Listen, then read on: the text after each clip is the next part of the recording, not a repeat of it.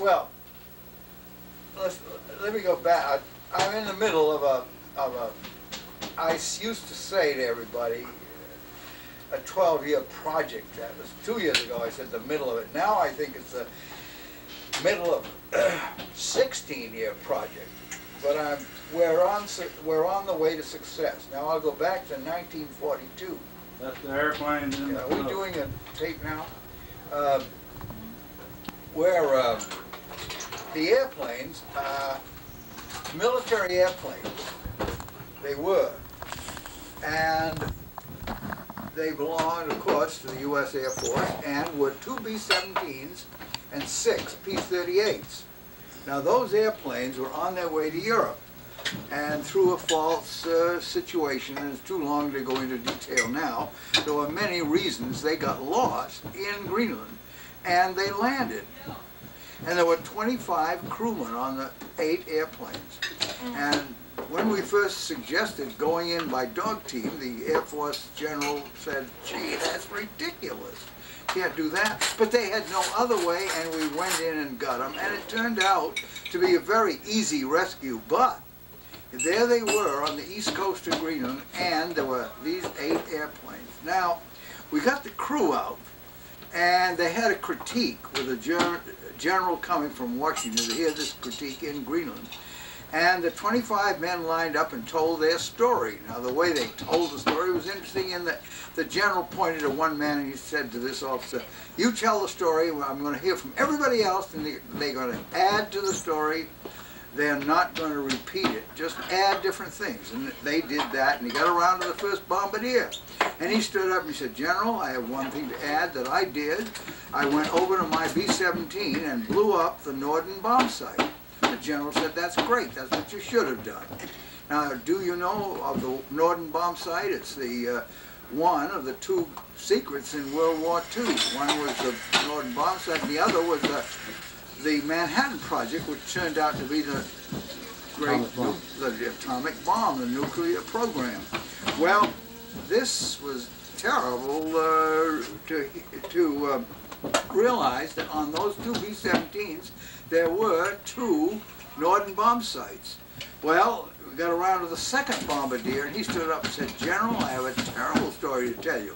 I did not blow up my Norden bomb site.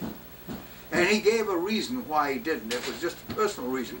He was so excited at being rescued. They'd been there 9 days. That he got so excited he wasn't at his airplane. He thought, my God, we're going to get out of here, but we have to walk. So it was very exciting to all those fellows at that moment. And he forgot to blow up the Norden bomb site. And there it went, at the time of the critique, which was right after they got out, there it was up on the Greenland ice cap, and I got the nod to go get it.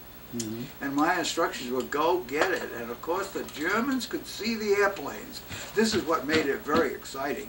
The Germans from the submarines, who had something to do perhaps with the landing of these airplanes in the first place by giving false information, weather and so forth, they could see the airplanes from the water, because they were only in distance 10 miles away. But in distance to walk, it was 18 miles to get around the crevasses and so forth. So the men actually walked out the 18 miles. Well, and I went in and got the Norden bomb site, brought that out, and just a side remark, it went on another airplane and went to war. This time it was sent to Africa instead of Europe. The bomb site went to Africa. Well, anyway, the years went by, and perhaps I was the last person to be at those airplanes, but they were seen over and over again by, thank you so much, over and over again by people flying over them. And we just know they were there, of course, and in 1981, 2 of my friends in Atlanta went up there just on a flying trip, and when they got there they realized about these airplanes. They hadn't thought of them before, and found that they could fly out and look, and they flew out over the area, but they couldn't see a thing because in this time they were all covered with snow, as my story will tell you in a minute.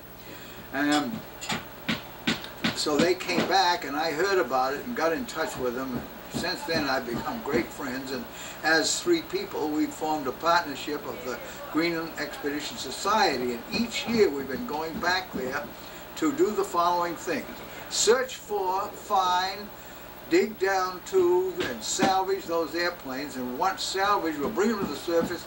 If they're flyable, Mr. Epps and Mr. Taylor will each fly a P-38 home.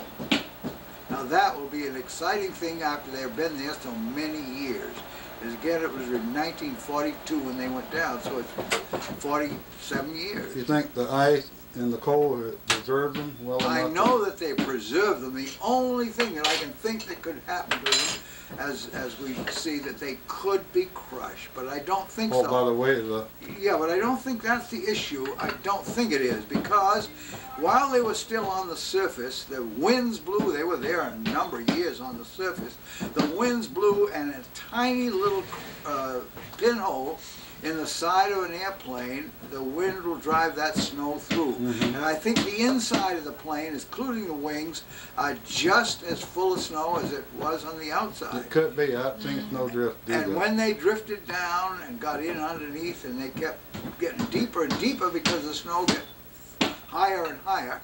And last year we touched one of those airplanes with a steam probe. And this was a long story up down. Now 8 years have jumped from the first day to last year. And they were found by subsurface radar,